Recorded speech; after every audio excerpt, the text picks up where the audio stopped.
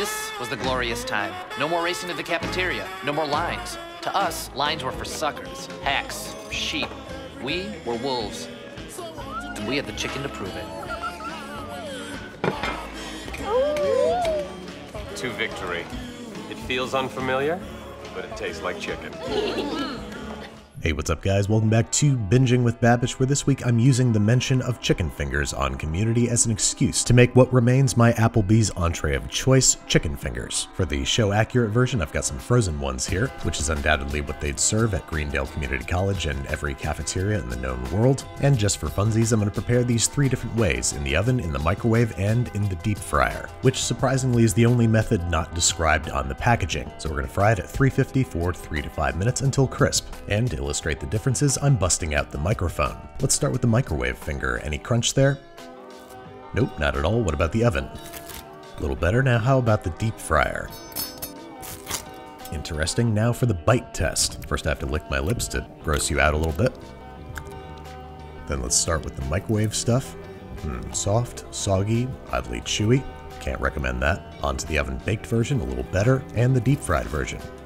Alright, so entirely unsurprisingly, the deep fried version is best. As much as I know you'd love to keep hearing mouth noises, I figure we should fry up our own. Let's start with the absolute baseline, simplest of breadings. 4 large eggs beaten together with a little bit of salt, and 2 cups of all-purpose flour with 1 teaspoon each kosher salt and freshly ground black pepper. For our fingers, we're going to use chicken tenders, which are that little annoying bit right below the breast. And for a restaurant-style coating, we are double dipping them. First in the egg, then to the flour, then back into the egg, and one more time in the flour. You can of course do this one at a time, but I actually found doing them in bulk gave the chicken an even cragglier, more profound crust. Once you've shaken off all the excess, we are letting them hang out for 5 minutes before frying in some 375° Fahrenheit peanut oil for 5 to 7 minutes. Letting chicken rest for 5 to 10 minutes before frying hydrates the flour and helps form a barrier around your chicken, and draining on paper towels gets rid of excess oil and keeps them crispier longer. Let's see how we do on the crunch test. Not bad at all, but as you can imagine, very boring flavor, not to mention a little dry, both things that we can remedy by brining. Into a food-safe container goes 1 cup of buttermilk and a whole jar's worth of pickle juice. Legend has it this is what makes Chick-fil-A taste so good. We're also adding a teaspoon each kosher salt and freshly ground black pepper, a tiny pinch of cayenne for heat, a half teaspoon of paprika for color, and a bay leaf for bay leafiness. Tiny whisk until homogeneous, add your 1 pound of chicken tenders, massage for even distribution, cover and refrigerate for bare minimum 8 hours.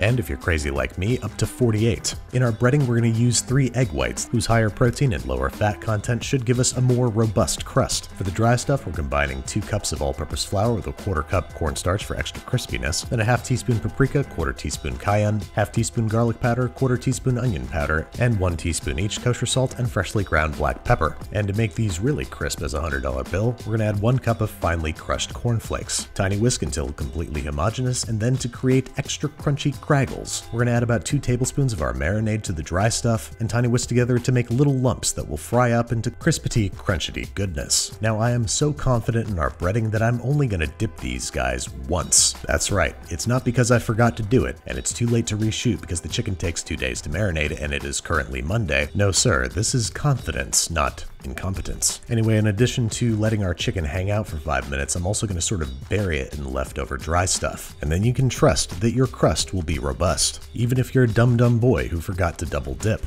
Over on the stovetop, we've got some peanut oil heated to 375 Fahrenheit. Usual drill here, fry for 5 to 7 minutes until the chicken is deeply golden brown and the meat is cooked through. Once again, we are draining on paper towels to absorb excess oil and check it out. Even without double dipping, this crust is superb. Let's listen in.